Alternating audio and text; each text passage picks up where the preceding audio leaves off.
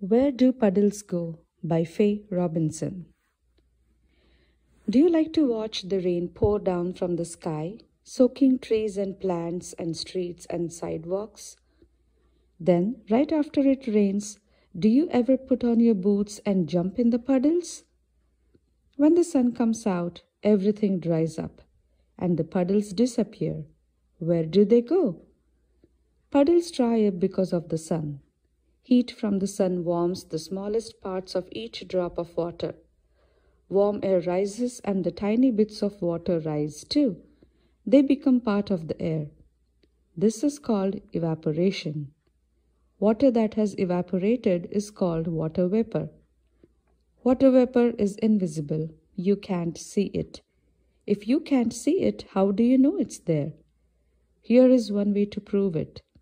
Set a glass of ice water in the sun. Soon, water will start to drip down the outside of the glass.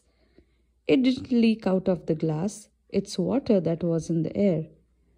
When water vapor is cooled, it turns back into water. This is called condensation. Water vapor rises high into the sky. The air is cooler up there, so the water vapor condenses. Tiny water droplets join with other droplets, and soon there are so many droplets in one place that you can see them. That's what clouds are. There are different kinds of clouds. Some are big and puffy and white. Some are so full of water that they turn gray. Then heavy drops of water fall to the ground as rain. If it is cold enough outside, it snows instead. Rainwater doesn't always evaporate right away. A lot of it trickles into streams and rivers. The streams and rivers flow into lakes and oceans. The sun heats them up like giant puddles.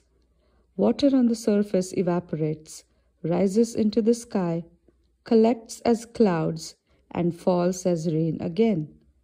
This pattern is called the water cycle.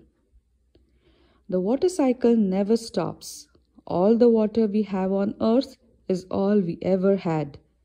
From prehistoric times until now, the same water is used over and over and over again. That's one good reason to take care of it. The water you use today may someday fall in a mountain snowstorm, crash over a cliff in a waterfall, spout from a whale in an ocean, or fill a puddle you jump in right after it rains.